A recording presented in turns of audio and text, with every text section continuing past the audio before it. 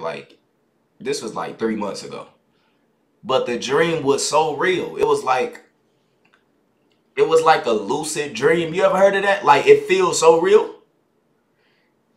Nigga, I went crazy. And she's really about to, you know what I'm saying? Hey, I would not lie to y'all. I ain't trying to sound like no virgin on this motherfucker, but yes, nigga, in my dreams, I went crazy.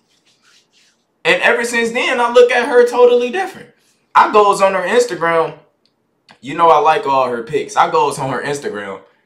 Her boyfriend comment he took the pic like 30 times. Nigga, we don't give a fuck if you taking the pic. My nigga, we don't care about you. You know what I'm saying?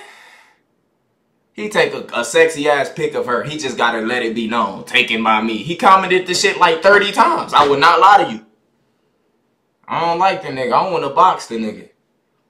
If you want to box, I want to box Corie boyfriend. Simple. I want to box that nigga. That's who I want to box. You know what I'm saying?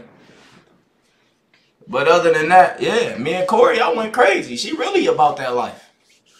Hey, that was a lucid dream. That shit felt real as fuck. So until then, we got to make them dreams come true eventually. I ain't chasing Corie though. She know that. I mean, obviously I'm SoLLUMINATI. I don't chase none of these motherfuckers. I just do me. But let's see what they talk about with TK. And then I'm about to play Roblox.